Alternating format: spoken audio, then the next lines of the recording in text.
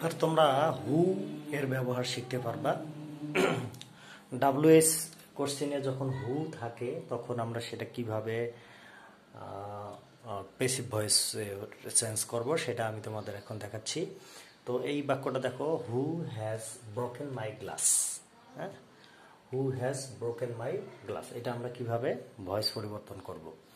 তো তোমরা একটা বিষয় খেয়াল করবা, যখনই কোনো সেন্টেন্সের ডাব্লিউএস কোশ্চেন সেন্টেন্সের মধ্যে যখন তোমরা হু দেখতে পারবা, তো ওই হু এর পরিবর্তে তোমরা লিখবা by whom.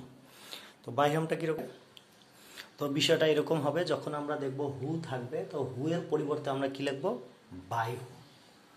By whom, by whom লেখার পরে তারপরে আমরা কি লিখব? ওই যে আগের মতো অবজেক্টটা লিখব, মাই গ্লাস। মাই গ্লাস, তারপরে এটা আমরা দেখতে পাচ্ছি past present perfect tense. So আমরা লিখব প্রেজেন্ট পারফেক্ট টেন্সের যে বি ভার্ব সেটা হ্যাজ বিন। তারপরে একটা বিষয় খেয়াল করে দেখো, এখানে ভার্ব থ্রি দেওয়াই আছে, যে ভার্ব থ্রিটা এখানে বসাবো, শেষ, আমাদের কাজ শেষ হয়ে গেছে। তো এখন এই বাক্যটা দেখো, who is knocking the door. তাহলে এখানে যেহেতু হু আছে, তাহলে হু এর জন্য আমরা কি বসাবো? By whom.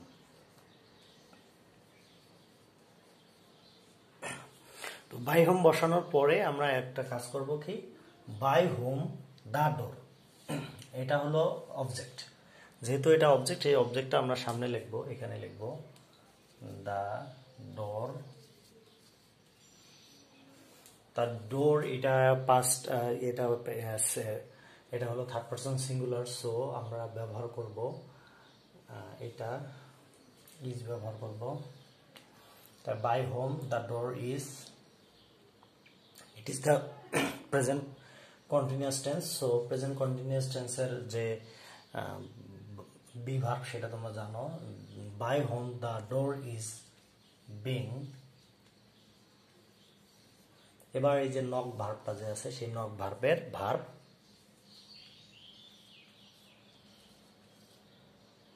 পাস্ট পার্টিসিপল আমরা বসাবো,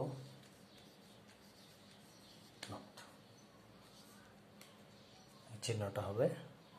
তো আশা করি তোমরা এই নিয়মটা বুঝেছো। এই নিয়মটা খুবই সহজ, এবং যেখানে হু থাকবে সেখানে আমরা বাই হোম বসিয়ে